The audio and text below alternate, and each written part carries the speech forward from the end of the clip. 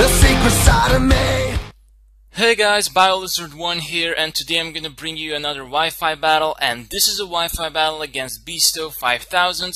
He truly is my best friend here at YouTube, so be sure to check out his channel. The link will be in the video description, and let's go to this battle. As you guys can see, this is an underused battle.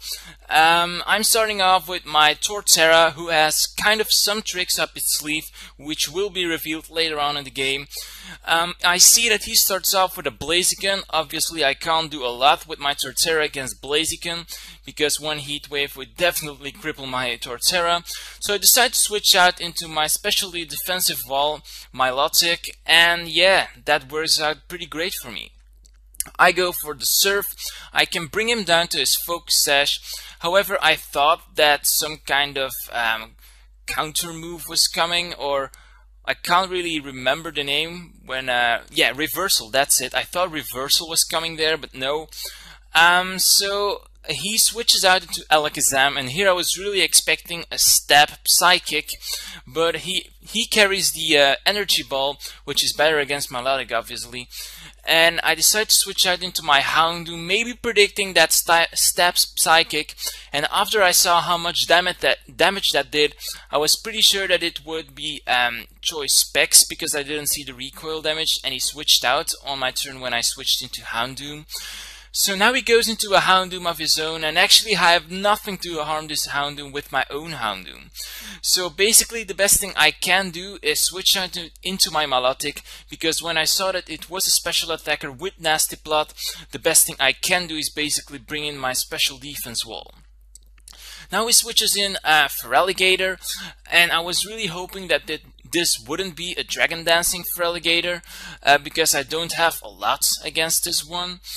And I just decided to go for a Toxic, because that way he won't be able to sweep me that badly.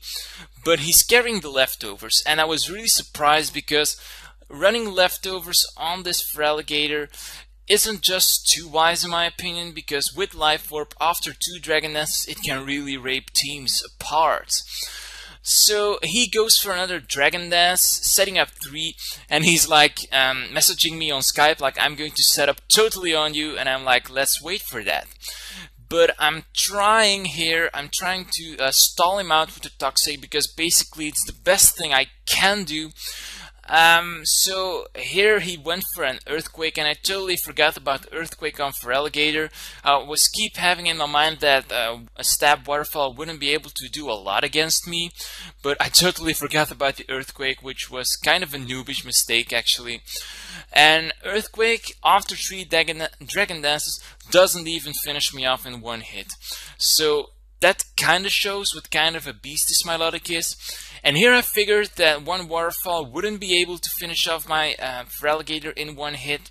So I switched out into my Levitator, which is Mismagius, and I was hoping that Toxic would wear him down this turn, but he survives like with -1 HP.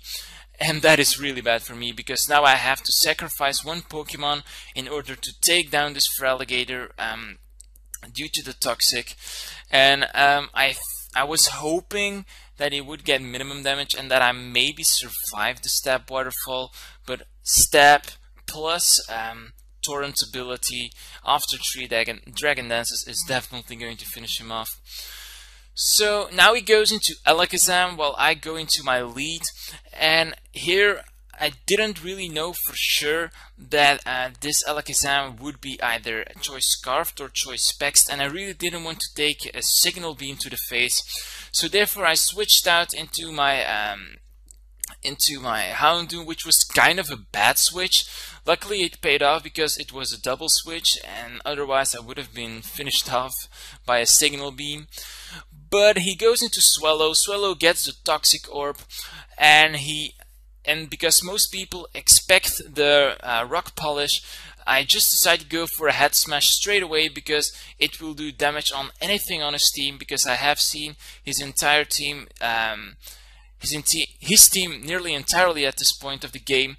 So now we go for the Aqua Tail, simply because it's more accurate than Head Smash, and I really didn't want to miss it. So that is a Dead Spiritomb. And now he goes into Houndoom.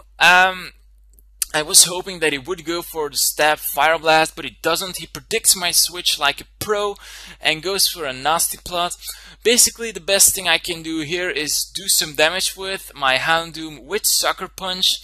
I know that I will die to either do his Sludge Bomb, and that is one dead Houndoom.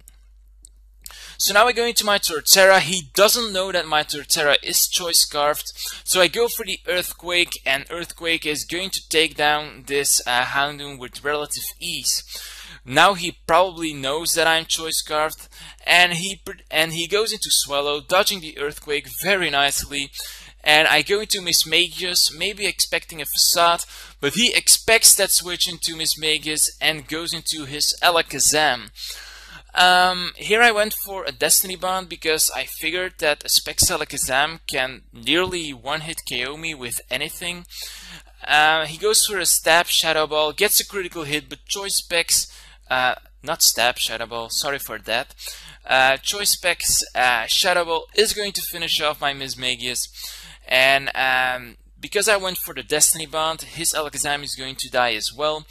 Now I'm just going to go into my Mr. Monster, who can take like any hit of this Swallow, and that will be a good game after a head smash. So good game here, Bestow. I really enjoy battling you.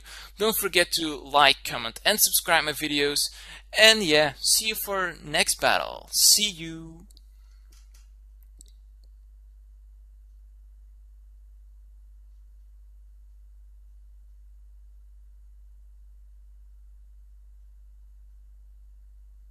So here we are again with another question of the day, and in this question of the day I'm going to ask about your favorite setup sweeper in the underused metagame.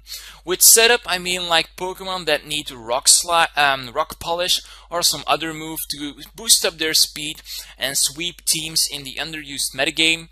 I really like Aggron because Aggron is all powerful and it looks just creepy, and I really like it. So I also like Swallow because it's not a setup sweeper, but it needs Protect to activate Guts, and then it can really tear apart teams. So basically, what's your favorite setup sweeper in the underused metagame? Leave your answer as a reply to this video. Also, can I ask you to like my video, because by clicking the like button my video will get more popular, and that way I can get some more subscribers, and that will always be nice. So please help me out here, click the like button, reply to the question of the day in the comment section, and see you next time guys. Peace out.